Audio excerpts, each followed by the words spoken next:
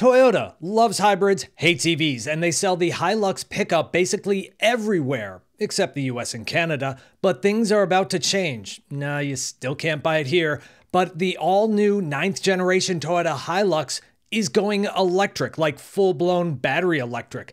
But is it worth getting charged up about? Let's compare to two other midsize electric pickups that it's gonna have to compete with.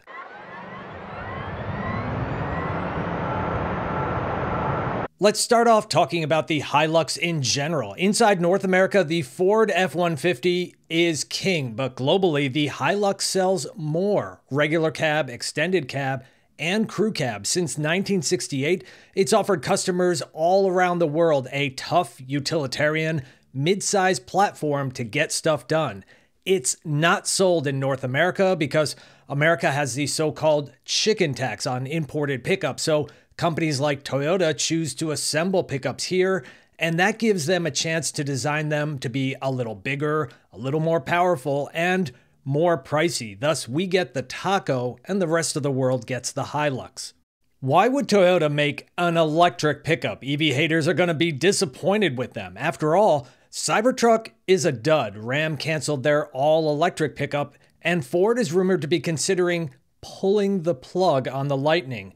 Why would Toyota do this? Answer: developing markets are quietly going electric. We here in the West look at markets like Thailand and think they can't afford electric vehicles. And that's true. They can't afford $100,000 mega pickups with massive batteries that drive themselves. But they can afford EVs like this, especially if they're made in China, where the automakers are eager to find new customers overseas. Thus, while the US is struggling to stay above 10% market share, Thailand electric vehicles got to 18%. Brazil is only 4%, but they're experiencing up to 30% growth. And Ethiopia currently has 7% market share, but is growing at nearly 60%. All of them are not opposed to Chinese companies coming in under the right terms. BYD, for example, has plants in both Brazil and in Thailand. And most of these governments are willing to put incentives behind the transition to e-mobility and or grow renewable electricity to meet the electrical demand. The EV haters don't have to worry too much. The new Toyota Hilux will still offer combustion engines, a 2.7-liter gas engine in some markets, or a 2.8-liter turbo diesel. There's also a mild hybrid variant of that turbo diesel. You don't see many hybrid diesel combinations. That's because diesel engines are more expensive to start with, and thus adding hybrid technology makes them too expensive for the market. Plus, diesel engines don't run efficiently starting and stopping all the time, and that's what a hybrid basically wants to do. Plus, Toyota will offer They're going to offer a hydrogen fuel cell. I mean, at what point is Toyota just going to give up and realize nobody wants their hydrogen fuel cells? But apparently they're going to try again in 2028. Yeah, good luck with that. Enough about being electrified. Let's talk battery EV. The Hilux Trevo E is a functional, all-electric mid-size pickup truck unveiled in Thailand, roughly the same size as the Isuzu D-Max EV, which was announced earlier in 2025, and the JAC-T9 EV, which, as you might guess, is one of those pesky Chinese brands looking to upend established Japanese brands who've enjoyed strong sales in developing markets for years. Dimensions of these trucks are, about 4 to 5 inches shorter than the Tacoma that we have in the US. I should mention that the Hilux is currently also offered as an SUV called the Fortuner, so a BEV variant of that could also be coming soon. Reaction from the anti-EV crowd is one of disappointment with Toyota. Reaction from the pro-EV crowd is also kind of negative. As you'll see, they're accusing Toyota of deliberately making a bad BEV so you can prove that nobody wants to buy one. Let's look at the specs. The BEV is a dual motor, dual eAxle, so it's all-wheel drive. Power, though, is only 144 kilowatts combined. That's 193 horsepower. That sounds anemic, and yeah, 0 to 62 will take around 10 seconds. It has a 59 kilowatt hour battery, which is small for a pickup of that size. And here's where I get to talk about the different test procedures for range.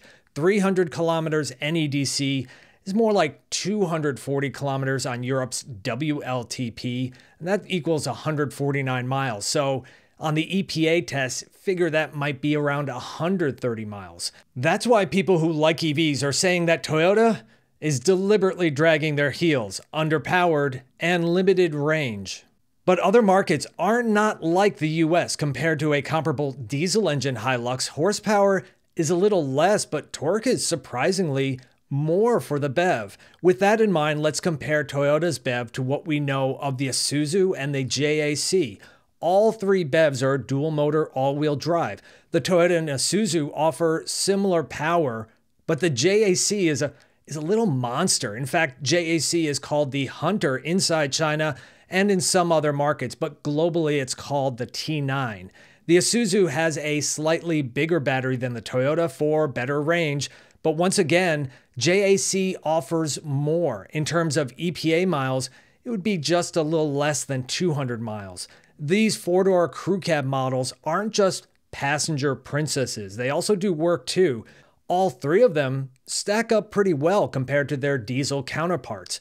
Toyota does offer the fastest peak DC charging of the three. That's great, but it's kind of a mixed bag. The most common DC charger you'll find in Thailand is only 50 kilowatts, so that's your limit. But we are starting to see more powerful hardware coming in that market, offering more than 100 kilowatts. And since these BEV pickups will go to other markets that may offer more powerful charging, they should support faster fast charging.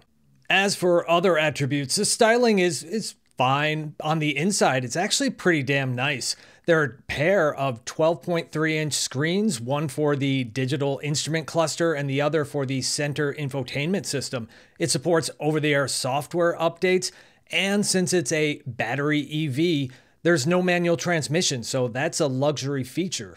In conclusion, the Toyota Hilux BEV is a decent pickup for most markets. Pickups around the world are not cyber beasts. They are modestly powered and have an electric range that is limited. But for those markets, it's fine. The Toyota Hilux BEV isn't coming to America, and it may receive a lukewarm reception in Europe due to that range.